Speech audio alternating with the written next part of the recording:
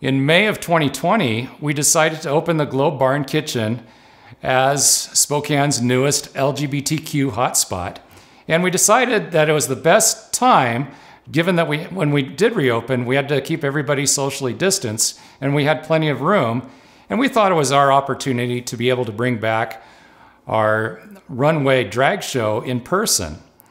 So we did one live performance, and after a phone call from the state of Washington saying that you're not able to do live entertainment, we had to come up with some creative ideas of how to do this.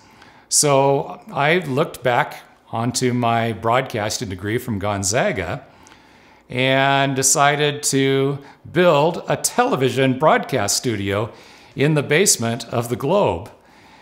When we first came up with the idea to broadcast our drag show in the basement, we basically just put up a backdrop and one camera and some old lights I found in the basement of the bar.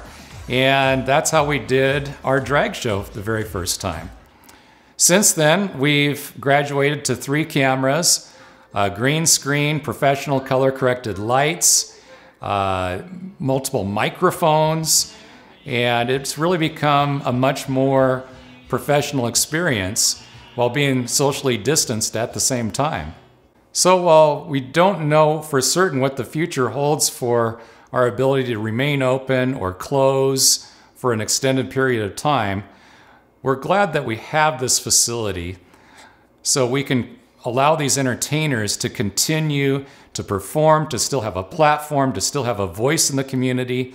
Even if it's just online, it gives them an outlet. And right now, people, performers, artists, musicians need to express themselves, and we're glad that we can provide the platform for them to do this.